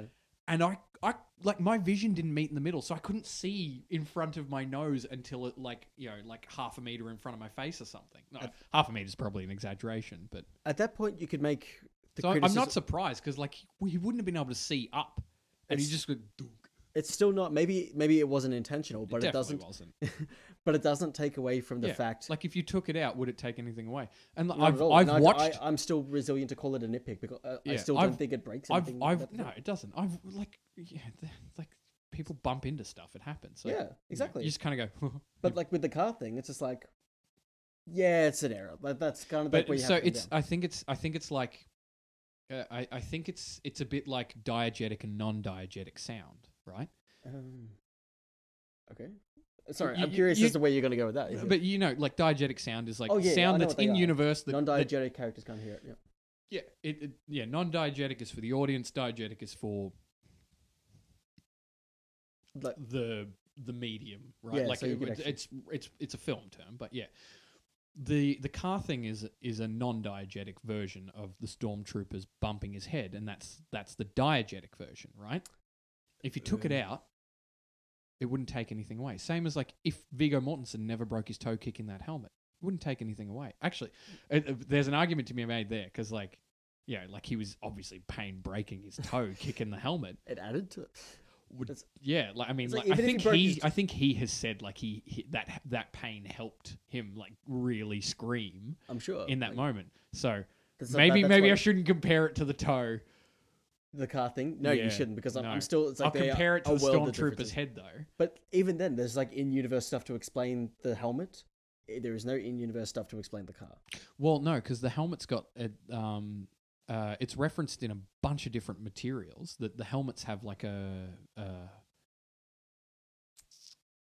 kind of heads-up display. Like it's an advanced piece of equipment that they have on their head. It's not just armor and a communications device. It's got like breathing filters in case of like gas and they can breathe out in biological space with attacks. that stuff. Yeah. Yeah, they can breathe in space for a short space of in space for a short space. They can breathe in space for a between limited spaces. for a limited number of minutes. Yeah. It's advanced technology. The same with the eyes as well. There's a bunch of targeting assisting stuff in there and a whole bunch of other full things. on HUD. Yeah. Yeah. But it could have been a rookie. He could have been first, like maybe a cutout. That's the thing. You can make some. But that's explanations but that's for what I'm that. saying. Like you can, but you don't have to. You don't have to, only because, like, Because you don't have to focus on it. you don't have to. Like, yes, Same of as the course. car. It's like you could choose not to focus on Yeah. any of. I these wouldn't things. have This is talked the like answer. I wouldn't have talked about this car ever again in my life if you or anyone else never mentioned it to me because I wouldn't think of it. I would never have thought of it. Again, that comes down to just like your recollection of what you're able It's to your enjoy. reaction. Yeah, it's your reaction. But and that I think car is that's still in the and film. I think this is the difference between being on the creation side and the criticism side. You're on the criticism side. You're going to have more of an emotional reaction to error. No, For whatever reason. And I think it's in the person. no, it's just like I don't think every This is the person can be a critic. Oh no, for sure. Like Every it's person just can like, be critical, but that's moment to moment stuff. Anyone could be a critic. It just depends on your definition. It's like not everyone could be a professional musician. Yeah, it's just like not everyone can be a professional critic, and who knows if I'm doing a decent job or not. I think I do Like a I'm good not trying to like rag. Oh, on. of course, I'm just like, saying I'm like saying in the context that, like how could you know? Do you know what I mean? The only way It's you a- could know is by trying and continuing to try, and you'll get as far as you can go. Same as anything you do. it's just the validity of the points where it's like that's all, okay. So what I was going to say about the I think we'll wrap up on Lord of the I'm Rings. just trying to say I think there has to be a certain series of factors in the development of a person to become a critic, as opposed to Yeah. a creator. right? I'm not saying they can't do creative things, or do critical things.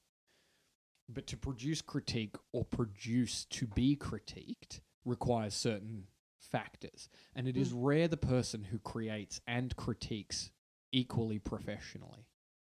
Yeah, no, I definitely... Yeah, like, and even if not professionally, but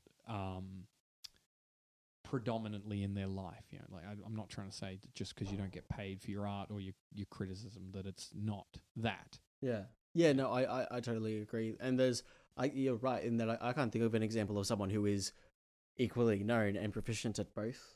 But yeah, I can think of like a couple of historic examples, but yeah, it's it's like, I guess like Andy Warhol. Oh, yeah. Famously bitchy mouth. But then also has some of the most recognizable stuff, you know, in the world. Whether it's like good or not. I think, again, this is me guessing, and I say guessing because there's no way I can critique. Like, I'm not trying to say it's good or bad or that there's any errors. What I'm trying to say is, like, his work is impactful. And even when you look at it, you know, some of it can be really striking, like the Campbell soup thing and the Marilyn Monroe one that he did. Like, those are all striking. I think he, you know, like I don't know of a contemporary example. Yeah. Where you could say someone is both. Yeah, I'm I not can't saying that think they of don't anybody exist. from There probably is someone alive today. Yeah, sure. But Yeah, as far as like even like some of the YouTube critics I know, they put out work, but they're mostly known for their YouTube criticism. Yeah. So on and so forth. But if we're going to talk, because that's why I wanted to wrap up on the Lord of the Rings thing, because I think that's the thing. Back to the point of creation versus criticism, I think it is down to a case by case. I was just trying to say, I think the response demonstrates the difference. Like you said at the top, you know, like I'm on one side and you're on the other, and I think the response to error demonstrates the difference. At least immediately, like if you're trying to identify a critic, show them this scene. Yeah, that was a good read. Yeah, gray it out, and then like tilt it to 45 degrees. Like, I'm pretty happy with that read. I'm sure it's going to hurt a lot of listeners' ears if anyone does listen to this, but I just want to say that I'm pretty proud of that.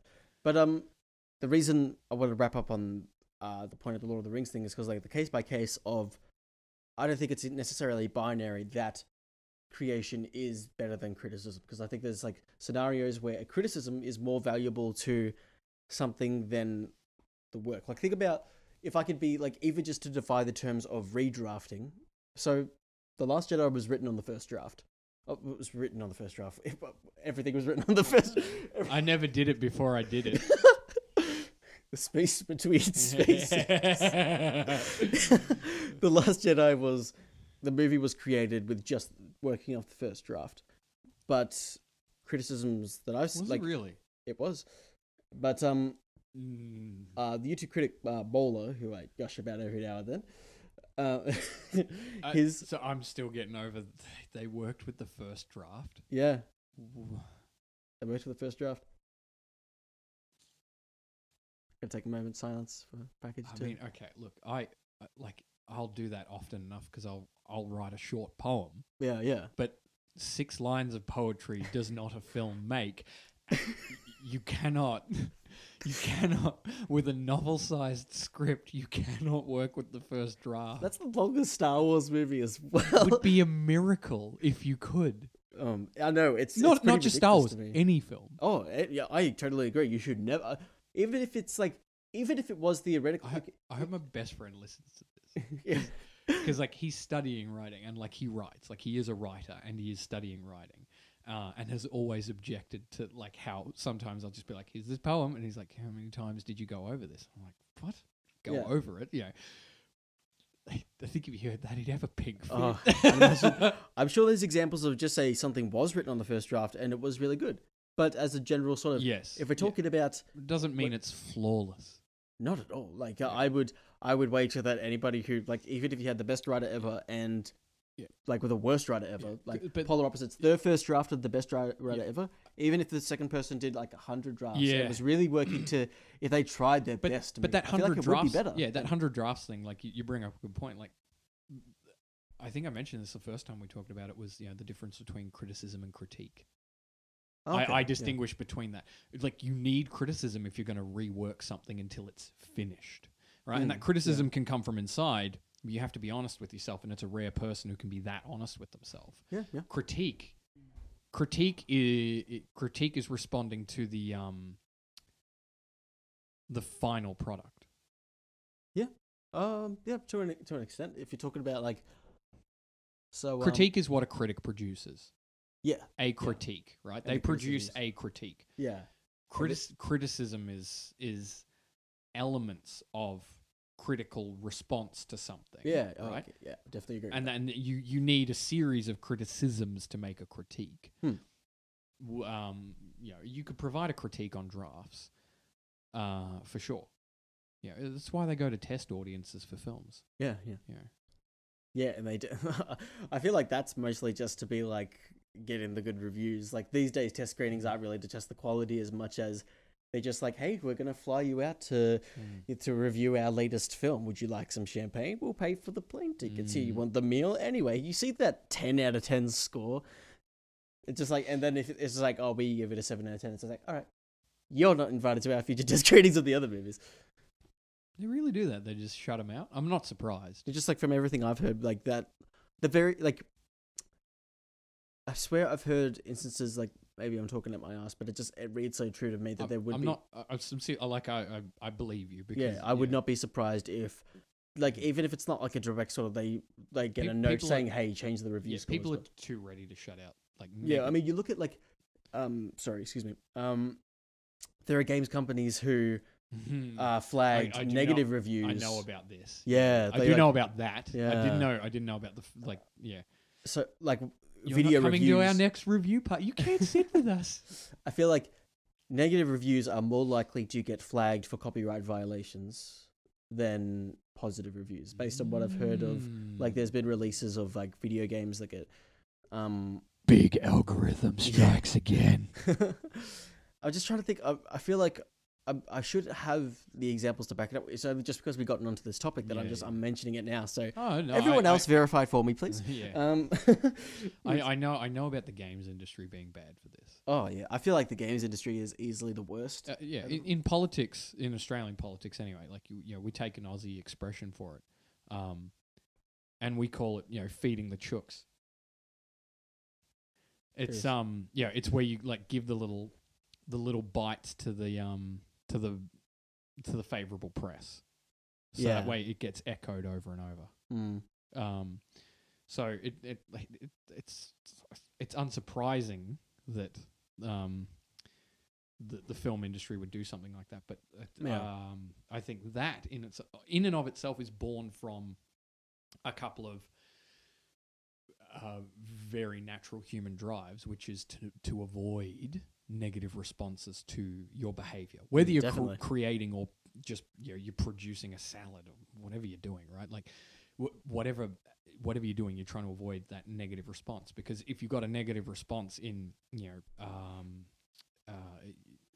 pre-organized societies, right, you end up with exclusion from the tribe. Yeah, exactly. And that's death. Yeah, right. Yeah. If you can't be in an early tools, low productive capacity society, and you're excluded, you would die, because they're all hunting together to get enough meat for everybody, and they're all picking enough fruit and berries and root vegetables for everybody to survive. Even in early sort of like settled and harvesting communities, so you want to avoid that because you die, and that's an evolved response, because you see this response in the great apes and things as well. Yeah, that's actually to build onto that. Like, I think that's an interesting lens to make, because like whether that sort of pattern of behavior or whether like that follow through does lead to good results, because that's the thing. It's just like do you feel that before you put a song out? Like, what about your review? How much did you agonized over that thing? Like, I've got to get this right. I've got to get this perfect. And then we were just talking about it before we started recording. Like, you're saying, oh yeah, look, there was some feedback and there were comments about a couple of things that I can work on, but they were good. I was glad to get it. I think it's good to have that attitude in response to it. But what I'm saying is like you agonized over it because you were scared that if you put it out and it's negative, you feel like you're going to lose. In a modern society, it's very in a modern advanced. All right, I shouldn't call Australia's economy an advanced economy. We're a primary producing nation, right? We make houses and we dig metals out of the ground and we export our wheat and meat. Like, Fuck yeah. yeah, it's the basics: housing, feeding, building. Like it's like, actually, it sounds kind of badass. Fuck yeah. Anyway. Digging rocks, eating grains, living. Digging rocks and smoking cock.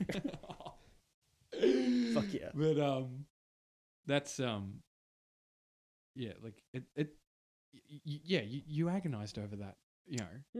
But you're not going to die because we have a decent social safety net here. Of course not. Like that's like if your boss saw that and was like, man, I can't believe you shit on Toy Story 4 like that, you're fired. You have Could to you leave the imagine? company. Yeah. You should have read your fine print. Like Fine there will print. be no bad words No about the mouse. Like that's and then like even if that happened, you're not going to die. of course not. Right. But I want to be. If anything, you get a payout. Because we've got good industrial relations laws. Yeah, just like union. Yeah. They said I didn't. Yeah, they fired you because you didn't like something. Yeah. That's Oh, like man. firing someone because they don't like the same ice cream as you. Didn't like the color of their hair. That's happened. Oh, I'm sure There has. is Those are, like, there fucking is shitty there is reasons, cases yeah. of that happening. That's why we have our unions. Fuck yeah. Yeah. But what I was going to add on to that is like I've got two things because like what you said there, I really About the fear of rejection. yeah, like Yeah. but also like what that like where that stems from, like people avoiding. I'll address that point first. Because even early late, you could even argue like to late modern, right? Not postmodern, but late modern society. So The good one, not the post one. Yeah. I don't know. They didn't have antibiotics. Natural selection. But that's what I'm saying, right? Like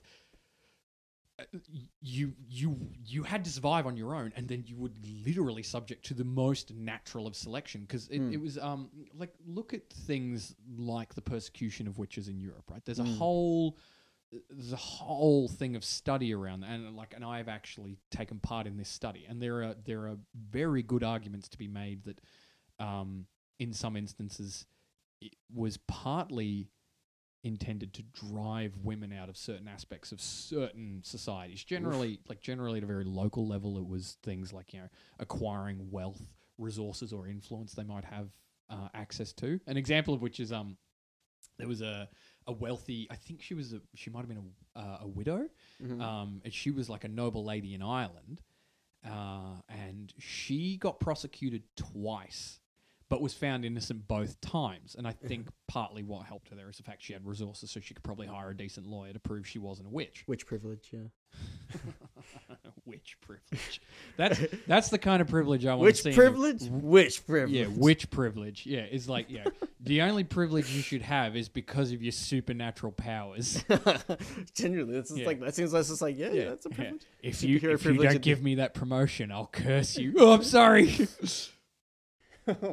Hey, and you want to talk about that sort of thing, like witches weren't just ladies either. But anyway, it's like, so this woman, like, in her particular case, it seemed like a couple of the local bigwigs were just trying to get hold of her assets. Yeah, like her land, like the house in which she lived, her land and all that, since her husband had died. Yeah. Yeah. That's very interesting. There was something I wanted to. Sorry, I really like that. Sorry. And if it had been successful and they'd taken all their land and stuff, even if she had have just been like cast out, which there are examples where people were just driven away from a society, even if they were fleeing or they were proactively driven away, instead of execution. Execution actually wasn't as common as what a lot of people think. It did happen a lot, but it wasn't as common as what people think. Yeah. There were alternative punishments available. Yeah, like and often a lot of them like would recant and go through effectively torture, not effectively, actually torture while through recanting and exorcisms and different things like that. but there were a lot of instances, where they'd have to run away to the next town or something, and maybe the rumors had already gotten to the next town that they were accused, so they'd have to like live in the woods. That's a common story in Germany, or common enough story in Germany, and your ability to survive on your own, the later and later time goes on, the skills aren't taught. Like if I kicked you out of the house and I let all of the world know that you are not to be let in anywhere, like how likely do you think it is you would survive? Like how long do you reckon you're going to last? That's a very extreme example. What I was going to say, I mean, it is, but that's the extremity of being driven out, and that's where that fear is driven from. Is because in times before we were all of us living in even in mud huts, we're still hunkering under caves and cliff ledges. Where we're hunter gatherers. Huh? Don't let him in. He broke my rock. He broke my favorite rock. That meant death. You would die. Yeah, essentially. You couldn't gather enough resources. Something might kill you because things were bigger and deadlier then. That's an interesting observation of that. Sorry, what I wanted to add on to that point of just like you're talking about how people are so like against receiving the negative sort of criticism, and the cognitive together strong. They'll make the efforts to sort of like push that away. It's kind of like a microcosm of that is what I'm trying to think of when somebody. It's because it's management, because even effectively communicating one negative response has the possibility to in the modern parlance go viral. Yeah. Right? So if it spreads, that could be a real problem. Yeah, it's like I'm thinking of like when somebody exhibits like sort of shitty behavior or something like that, and they keep the like cognitive dissonance of like pushing aside people who are saying it's like, you should do that, and it's just like, no, this is like I'm enjoying like the like sort of the road I'm traveling down, so like he's like, don't take me away from that. That kind of just like that's one. Generally though, they've got something that reinforces them to know that they can fall back on. Yeah, that's I'm trying to say like that's their own like. Whether it's particular friends who do the same or happily indulge negative behaviors, or family, and commonly it's probably family they're falling back on. Yeah, and that's the kind of tribe that they stay part of, and the people who are criticizing them, it's like you're out of that, and just like you've lost that part of it's like that they get pushed out of that part of the tribe. You know what I mean? Like it's just like now the 5 people who are acting out, the one person is like, guys, I don't think we should do that. And to go back to the creation versus criticism thing, in that regard, it's like creating the shitty behavior versus criticizing it, which one is more valuable? Even if 5 people are just saying, let's all but we're not talking about creating shitty behavior. It's about creating a shitty having a shitty creation. Fair enough. Like if someone makes something bad, they can probably learn from it. I don't doubt that. Again, like I was saying earlier, most people who create anything are very aware of and probably more aware than the critic of the failings. That's why I said most, of the failings in their own creations. Yeah, of course. Like that's like we were talking about Wonder Woman before. I think this might be the time to bring it up. But first, I'll say is like because like you're familiar with the concept of death of the author, and just like how things that they say about it may not. Like even it's like they have about as much to say about the piece as somebody else who was able to. Yes. Which I think, given the way, because I've also studied literature, and I think given the way that sort of goes, the death of the author thing has much more prevalence now than it did. Oh, definitely. Because most authors are dead, but that's completely out of the... Literature is dead. That's what Nietzsche should have said. No one was worried about whether God was dead or not. They wanted to make sure that the good book hadn't died. And I don't mean the good book. I meant, a good book. Yeah, a good book I liked. He broke my favorite book. Kick him out. That's it. That's gonna. But in the regards of like, I've heard examples made like. Okay, have you seen The Suicide Squad? I have to enunciate so we're not talking about the fucking travesty that was 2016. But so in The Suicide Squad, there's the character of Polka Dot Man. Oh no, sorry, I haven't seen this yet. Oh okay. I don't want to spoil it then. Yeah, don't. It's really good for DC. But apparently it is good. I definitely it's my favorite out of like the DC movies. Yeah. Like all the DC EU Zack Snydery, horror world. Yeah. But there's this character that like is like sort of a. I think I'm stealing this like because this was brought up on Every Frame of Pause, but it's based on response to something James Gunn said about the character. So like the character of Polka Dot Man is portrayed as they have this sort of they're very shy. They have a lot of it's hard to do this like if you haven't seen the film, but like I've seen that ad where it's like we're and it got memed. It's like we're all gonna die, and it's like I hope so. He's very down in the dumps. He's like doesn't have a lot of confidence. His whole character is communicated in that moment. Like I knew exactly what we were getting. And I still haven't seen the film. I know exactly what he's going to be like when I watch it. He was created because his parents wanted him to be a superhero, but then like he didn't react very well to that. And basically, his powers are a curse, and like he's sort of a criminal now. But now it's like he's a sort of like part of him, like being accepted within a group and like kind of doing good, turning his life around is a big element of his character. But James Gunn said that actually his character was looking for attention, and that he was a narcissist. And it's like, that doesn't read anywhere within the film. There's nothing to suggest that at all, other than the fact that... I mean, you'd be surprised. Clinical narcissism has many different ways to manifest like that. Like I haven't seen it, but if he behaves in the trailer and in the meme, I hope so. I hope we all die, kind of thing. if that's the way it manifests, like. But he's very often those activities to get attention. But he's very clear about like he doesn't like because like the polka dots grow on his face and he has to throw them up. I didn't know that. So like, sorry, I don't want to spoil it too much right. because excuse me, but I won't spoil the arc for him because like I think he's probably the best character in that movie, one of at least. Like he has to throw the polka dots up. I'm not talking like that's like saying someone who has an uncontrollable rash or bad acne, is doing it for attention.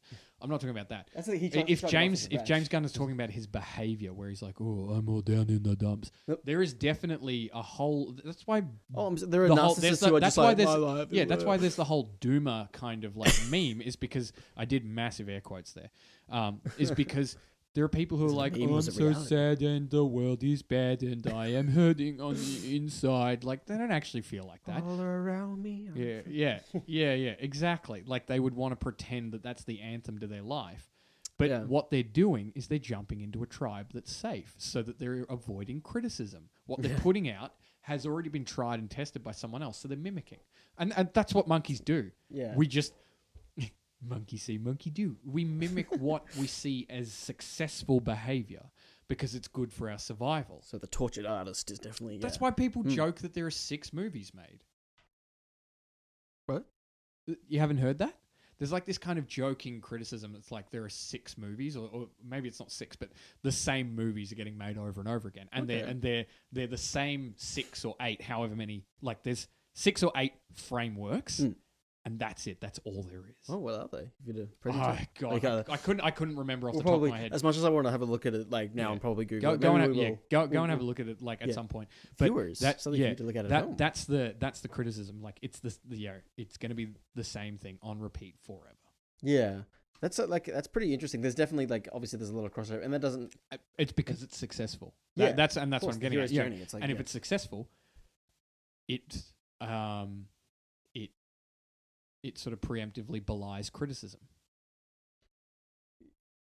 Oh, sorry, what? Preemptive. So if you do what has already, if you know that tree produces mangoes, you're going to go to that tree to pick mangoes because you picked mangoes there before. So you keep picking mangoes there until it no longer provides mangoes. Then you will try a new tree. Yeah.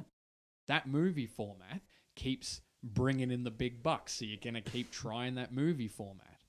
If it ain't broke, but that's more than it's more than if it ain't broke. It's if it works, work it. Yeah, that's kind of like that's. I would definitely, which I'm pretty sure I think is like from Legally Blonde, or it's from one of those. Yeah, if it works, I haven't seen that movie in ages, but I don't. Someone's gonna flame me for that. I don't really care. I haven't seen Legally Blonde either, or Clueless. Oh, Clueless is pretty good. Yeah, I want to see Clueless. I'm not interested in Legally Blonde. Like, it's fine. Clueless, Legally Blonde, and Mean Girls are like 3 of the they're pretty like good. They're the Trinity. Yeah. They're the Trinity of like millennial kind of, you know. That's sort of like going from John Hughes into like these more cheesy, over the top parody kind of ones. Yeah, I'd say 10 Things I Hate About You is close, but I don't think it's as good as like it's in Mean a different Girls. it's in a different league. Yeah, it is trying to be a bit more edgy, I suppose. Like just, A bit more edgy, but it is also trying to be a bit more feelsy. Like the comedies with feeling. Yeah, that's a weird one that sets itself up to be so absurd. Like we've got fucking cowboy clicks, but it's just like, you know. I haven't seen 10 Things I Hate About You. Oh, sorry, I haven't seen all of it. I've seen bits and pieces. Oh, okay, there's a cowboy click.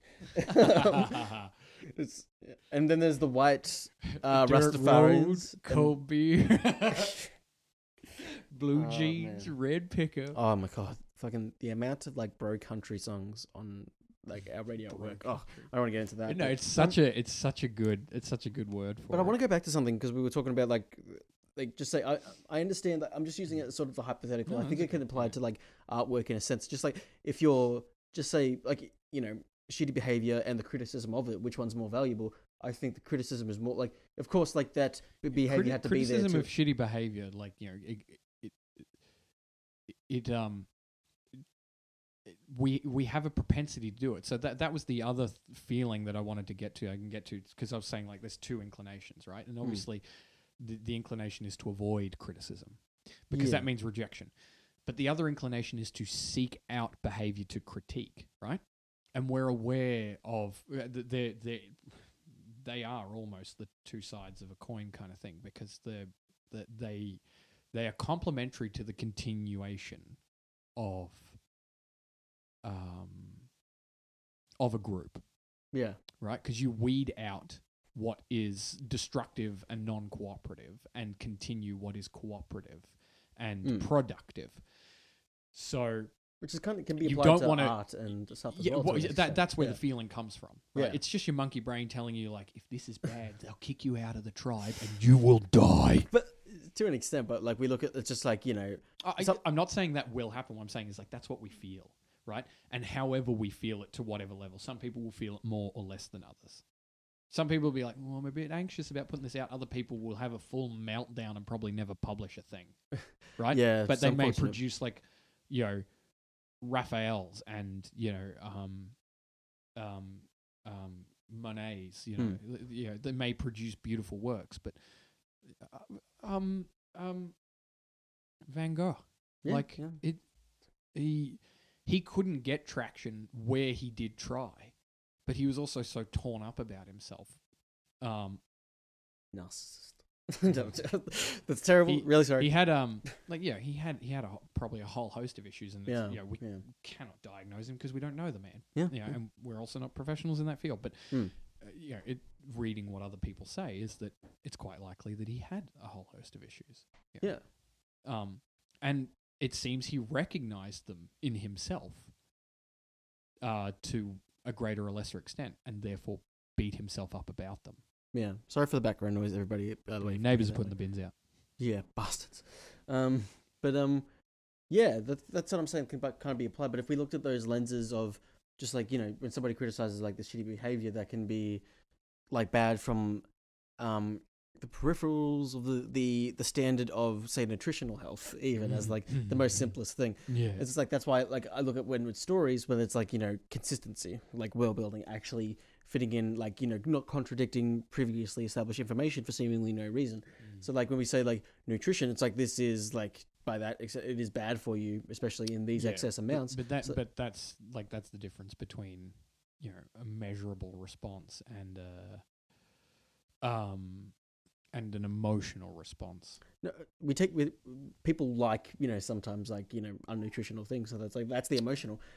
Whereas like the actual. I mean, there's a physiological thing to it. Yeah, I think that's a bit more complex. Yeah, I want to like just like, you know, just like that. It's like what we say about the car. It's like I still love that scene. I still love that movie, but like it is still there, and it's just like kind of like, you know, there are movies that I like that are like really badly written, but you know, you can concede that they're badly written. Just saying the same, like I love ice cream, but it is bad for me in the excess amounts. Yeah, but that again, that's recognizing something that is measurable and objective, whereas the car thing is what value you ascribe to something. Well, couldn't you like stretch it so far to say Like, what do you- value like you it- place in nutritional? Like you ascribe it a negative value. I ascribe it 0 value. It's not a good thing. I couldn't call it a good thing to the scene, but I don't call it a bad thing because I do not value it like as negative. It's just there. It just is, and so I move on with my viewing of the movie. What if somebody were to say that about nutrition though? Well, then they're just wrong because they're gonna have a heart attack before I do. Okay, but that movie just broke its own. That movie isn't going to canon. cause someone a heart attack because there's a car in the Yes, that's background. like, it's It's not going to do that. It's not the. It's It not is the going to passion, break the it's not logic. Passion of the Christ. That's the lens, though. That's the lens of like that standard. But the movie kind of sets for itself. Yeah, That's why like every movie, it's case by case. It's all different. Like not every movie is held to the same, sort of self standard. Like especially when you look at like sort of something like Xavier Renegade Angel, where there's just no fucking sense to anything. But and then like or like a parody movie like Airplane, where it's like the logic of the world. It's like you could like it is the standard of that world that it is absurd. It makes no sense because it is all about the absurdism. But that's the whole intent because it's a comedy movie that's meant to parody those aeroplane action films. It's the intent, and also it's what makes sense within the grounds the movie has set for itself. In terms of like it's meant to be like sort of a palette of like a setting that you've seen before that makes sense in our own world, but then all these absurd, completely inexplainable things happen, and the absurdism is the humor. But the reason is because that you can find that funny and acceptable within its whole gamut is because it doesn't stretch suspension of disbelief too far. Yeah. It's not beyond suspension of disbelief to think, however unlikely, that all of the editors and the director and all the people in any test audiences for the Fellowship of the Ring didn't see the car. Right? Yeah.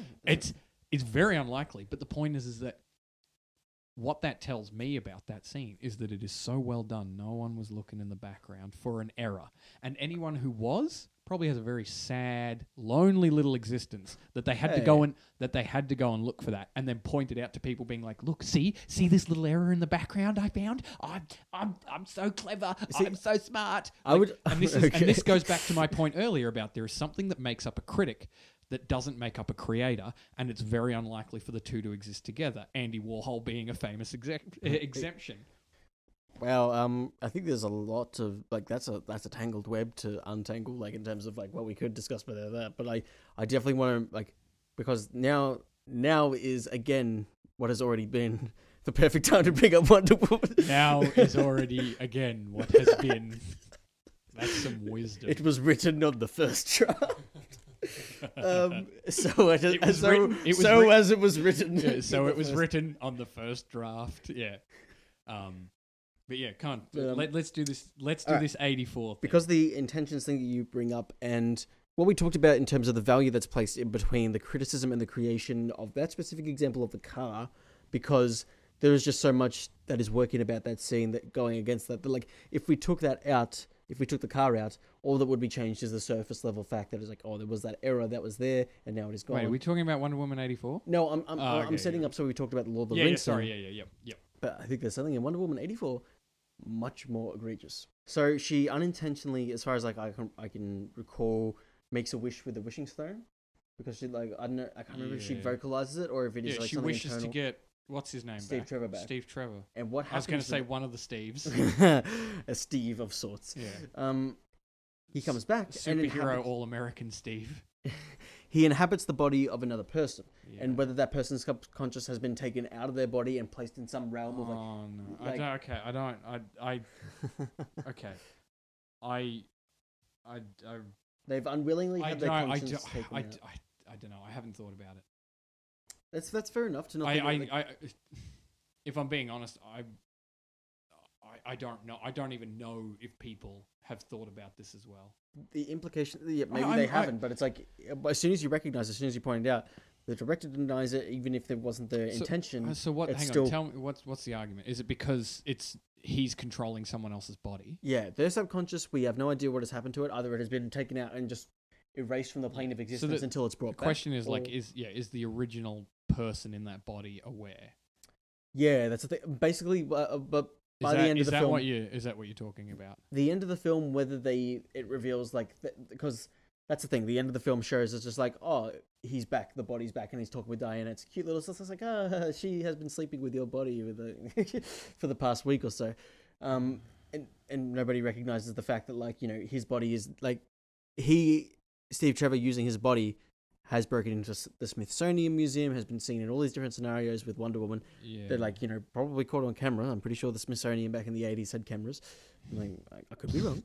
But, and yeah, no consequences come with that. But basically because, the ending is just like the contrivance of all contrivances. It is just broken because they just like, everyone in the world just reverts their wishes because Wonder Woman gives a nice speech, even that, like, sorry, that's another thing to go into. All I'm going to say is like, whether this guy's conscience was completely like put on hold and just like he was just like put in a plane of non-existence until she reverted her wish at the end and then his conscience came back, or if the conscience was there experiencing the whole thing but then had his memory conscious yeah sorry yeah, I'm right, emphasizing right, the wrong yeah. conscious is experiencing the wrong and then he had his memory erased and now he's back.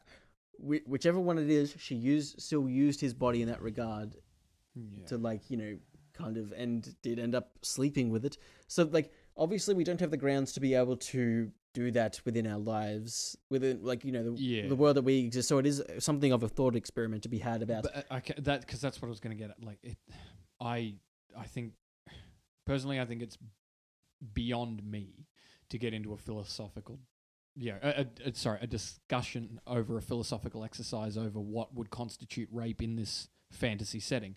I'm not saying that it doesn't. What I'm saying is like I watched it once. I did not think about that movie deeply enough. Maybe I should have. If you're under no obligation to. That's the no, thing. It's no, like, I know. But what I'm saying is like I don't know. I was really only half paying attention to that movie. It looked nice. I can remember that about the film, right? Like there was a lot of colours, yes. There's a lot of colours. Toy Story 4 looked nice. I'm not going to lie, like it does raise an interesting question. I could probably go into the philosophical aspects of it, but I'm so far removed from being a philosopher as well. So like I think in a lot of regards, I'm not geared to make that assessment. Fair enough. I guess like as compared to saying like no, Lord of the Rings is still great despite the car in the background. Fair enough. Again, if I sprung that on you or no, like, it's fine. I was just kind of like I was just like did I watch the right film? Maybe I'll bring that up, and also you've heard of the movie. All my friends go into Wonder Woman 84, and I walk into the Sesame Street movie, and I'm like, where are these guys? But I'll bring that up, and along with the movie Cuties, in that like regardless of the intentions, there was. I remember seeing the ad for Cuties. They were like cheerleaders or something, or dancers. I don't know. That was really bad. I saw Netflix. I saw the ad poster because it was kicking around the internet. Yeah, the movie that's different. That's a willful choice because they're playing off that whole teen mum thing.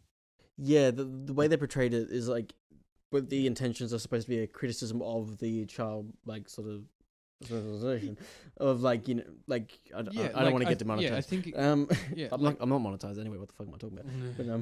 But like if that was the point, like to criticize the exploitation of children in things like like Teen Mum and that was the shows like that. That was the intention, but like what they actually did have Pageant Mums. That's another one, isn't it? I think so, something like that. But they did like Teen Mum and because there's that Honey Boo Boo. Yeah, and she got turned into a meme. Yeah. She just said some of the most whack stuff. Yeah. Look, maybe the intention was noble, but it might have had a poor execution. Yeah, you tried to the point of that was like they tried to criticize child basically exploitation by exploiting children in the film. They have close-ups on 11-year-olds like buttocks, not bare or anything, but like as they're twerking and doing like these weird. I haven't watched it, but that sounds Yes, it was very like maybe the best of intentions you possibly could have had. I want to be best faith there, but the way that they Because executed a good, like probably a better way to do that was, you have an actor playing a cameraman and he's filming in a, like, you have him maybe not like, he's not like grinning or something, but like he's just doing his job. Yeah. And he's like filming, and the implication of how he's positioned the camera implies that it's going to be a gratuitous angle. Yeah. And then cut to the gratuitous angle or something on the child, right? Do you know what I mean? Like, yeah. show that the production is the exploitation. That could be a good way to go around it. I'm just going off what you've told me. I haven't seen. No, but you're absolutely correct, because it is kind of cut and dry in this one, unfortunately.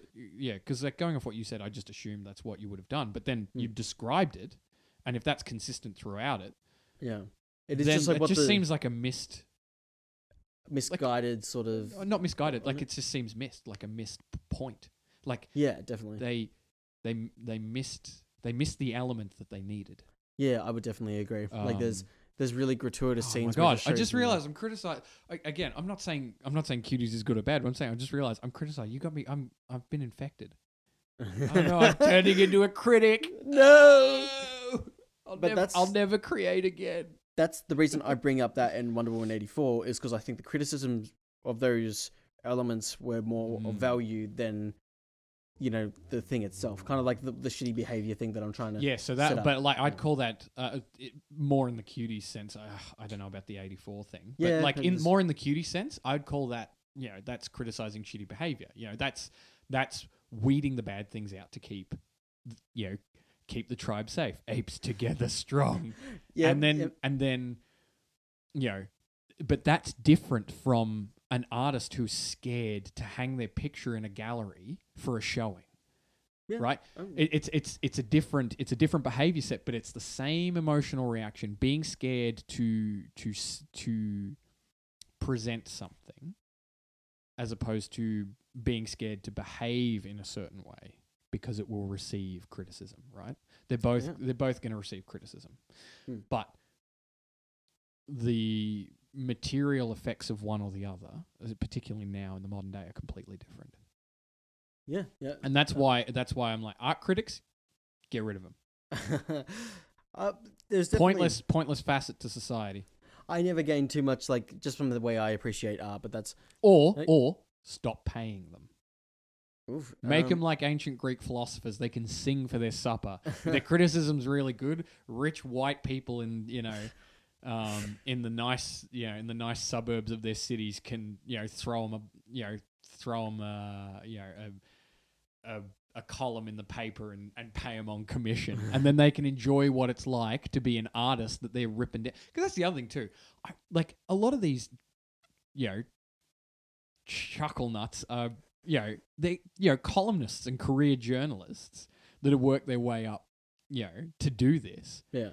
And they have a salary, and then they'll shit on a book or a painting by an up and coming author or painter, and possibly head off that person's career. And I think that's part of the reason why old media is so shit scared of new media, is because, baby, they don't need your approval to get noticed anymore. Yeah, and that's what's kind of terrifying, if you ask me. But the point is like each taste can be serviced. You don't have this intermediary who selects from the 6 flavors what one flavor everybody eats. Everybody can find which of the 6 flavors they most prefer. Yeah, it was much more like... It's the free market, baby. the critic used to kind of be like what filtered out between... I want to talk about gatekeeping. Yeah. He definitely wasn't... Yeah. The critic used to be the filter. Yeah, that was and that's not... I mean, it's still there, but it's not as potent as it once was. If anything, it's gone the other way. Because you got these big companies that are just like, it's like, critic, we will fly you overseas to go see our movie if you say good things. Yeah. But that's so there's a lot of like that we've discussed and gone through over here. I see that, like, checking your watch, obviously you got bit of time. Yeah, that you gotta, like, head I off. think were we saying this at the start? Like, I'm always late to things, and like I'm gonna be late to another thing. Oh shit! So like we're at the point now where it's like, so we've looked at creation versus criticism. We obviously haven't arrived at a set, but we got a little bit off topic. But I really enjoyed that discussion. So thank you very much for having that. Quick disclaimer for everyone: I called him Package. That's his nickname. Like the chainmail thing, I'm going to leave that up for you to decipher why he's called Package. So yeah, thanks for this, man. This has been like a really great discussion. I know, like, we didn't. I wasn't assuming that we'd reach a conclusion because like we're where we were kind of at the start, where there is kind of just like I understand why you would. It's not something that can have a conclusive Oh answer. yeah, absolutely. It's definitely. I just have feelings, man, and I feel that critics suck. Totally fair, and I'm still at the point where I feel like Where it you is hate creators, we get it. Stop fucking creating and I'll stop criticizing. Jesus. Solve both. I'm trying to stop it all. Stop doing either. I don't want art to exist. This is like just gets in the way. Like Christ. The more Toy Stories, the more wars or some shit. I don't know. Don't ever say anything truly controversial. Someone will come back and clip you out of context, being like, "I don't want art to exist." It's just like that's my main goal. I'm gonna put that as my my channel description. But yeah, that's the name of the podcast series. I don't want art to exist. I think that's a good close. Yeah, absolutely. Goodbye, everybody.